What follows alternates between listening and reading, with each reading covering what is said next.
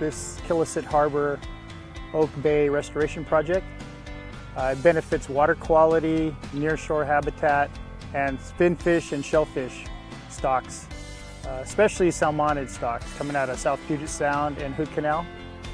They have a migration route that enables them to find refugia, forage, and hide from predators in Kilisut Harbor because of the extensive eelgrass beds that line the entire harbor, which is over 2,000 acres.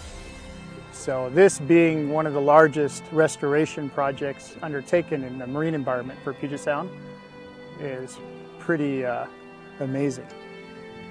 Yeah, so it takes a lot of partners to do a project of this size, and of course Department of Transportation owning the road, they were a critical partner, and the Navy owning a lot of the property was of course a critical partner. And the tribes were critical not only in the scientific data that they collected to help us prove the case, but also bringing money to the project. The Navy was a really important partner in this project, and this project would not have been possible without the partnership of the Navy, because a lot of it takes place on Navy property, where we needed permission to excavate old tidal channel and to actually build part of this bridge on Navy property.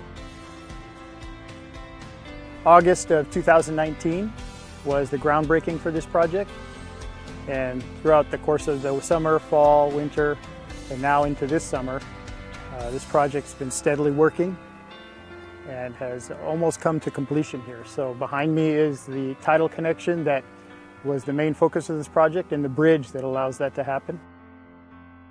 You know, when you say something took 9 years, that's pretty incredible. Anytime you get that many partners together working on a project of this magnitude over the course of a decade, it's pretty incredible to get this through all the obstacles and the funding issues and all the challenges.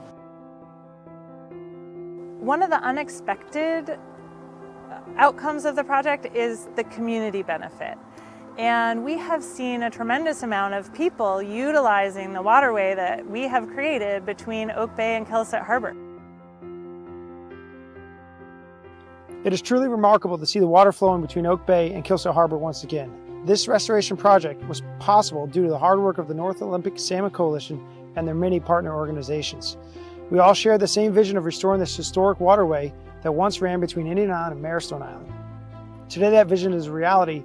The Navy is proud to support the partnership that made it happen. We supported this project by participating in site surveys, contributed design input, and we helped the project team secure construction and access easements for the project site on Navy property.